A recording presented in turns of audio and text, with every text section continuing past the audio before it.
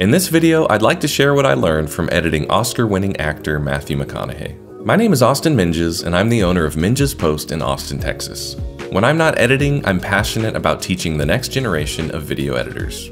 Last summer, I got a call to work on a project for Matthew McConaughey's Just Keep Livin' Foundation. They were launching a program to help schools apply for federal safety grants. With 2 young kids, I was eager to be a part of the project, but I'll admit I was extra excited when I learned Matthew would be the spokesperson in the video. I was brought on to edit the project, and I was also asked to be on set as script supervisor. While someday I hope to edit an actor of McConaughey's caliber in a narrative context, even on this PSA, I learned so much from watching him work.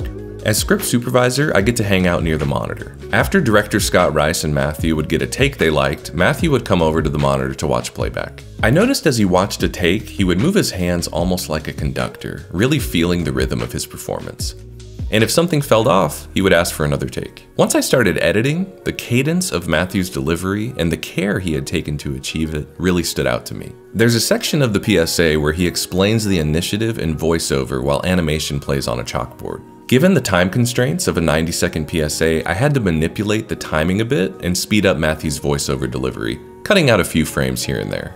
When it came time to give notes on the edit, Matthew noted that between a couple of the lines, it felt like a beat was missing. Sure enough, I went back and checked my timeline, and I had indeed cut out 3 frames between 2 of his lines, but that was enough to throw off the rhythm of his delivery. I added the frames back per his feedback, and it made it better, more natural and as he intended. Between the care Matthew took on set with his cadence, and the fact that he still had those rhythms in his head while watching the rough cut, reinforced to me the importance of rhythm in performance and editing.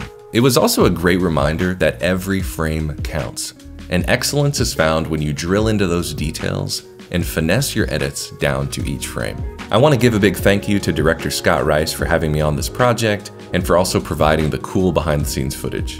I'll leave a link below to the full PSA if you'd like to check it out. If you got value out of this video, please give it a like and subscribe to the channel.